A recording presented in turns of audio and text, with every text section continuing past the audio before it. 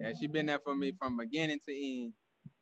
But Yeah. the situation was, I thought that I was justified in what I was doing, but after thinking about the situation, I realized that I really wasn't. I could have avoided it, but a situation occurred between me and a guy over a female that did not belong to either one of us. And so the guy came at me with a bat, and I didn't run. Hmm. I decided that my best course of action was to attack him before he could hit me with the bat. But before doing that, I did try to walk away. I tried to walk to the side. He cut my path off. Then I walked to the other side, cut my path off.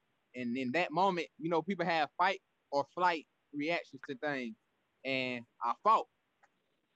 The judge said that it was excessive. He said that really, to be honest, I could have done worse than what I did, but I wasn't trying to hurt him. I was trying to basically just defend myself, to be honest. But they didn't see it that way because he got severely injured. He ended up fracturing his cheekbone and eye socket, and I didn't know that I did all that damage. I didn't. It was on videotape. They could see that I did not stump him or anything. I probably hit the guy about 10 times, but I don't know why he was so frail, or I don't know. I didn't punch him with full force, or maybe I did. I don't know, but he got hurt. Maybe I had some anger inside of me that I didn't know at the time, and I don't know. But that's how the situation played out. And the judge said that it was excessive.